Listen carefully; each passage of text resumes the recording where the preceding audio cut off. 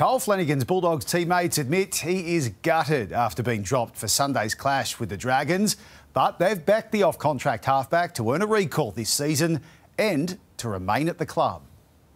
It's been looming for weeks. Today, Kyle Flanagan fell victim to the axe. I've spoken to him on the side. Obviously, he's down and gutted, but that's rugby league. After 3 straight defeats, Josh Reynolds will start in the halves against the Dragons, leaving Flanagan to fight for his future in reserve grade. Yeah, it happened to him before, and his comeback game into first grade was enormous, and he came in and kept his spot. And I think, sometimes we need that reality check. Off contract at the end of the year, his captain believes he will be back. To answer your question, yeah, I see Kyle here at the Bulldogs, yeah. But there are suggestions he could join Dad Shane at the Sea Eagles. I definitely would have no problem with him coming to the club. And yeah, hopefully he's not taking my spot.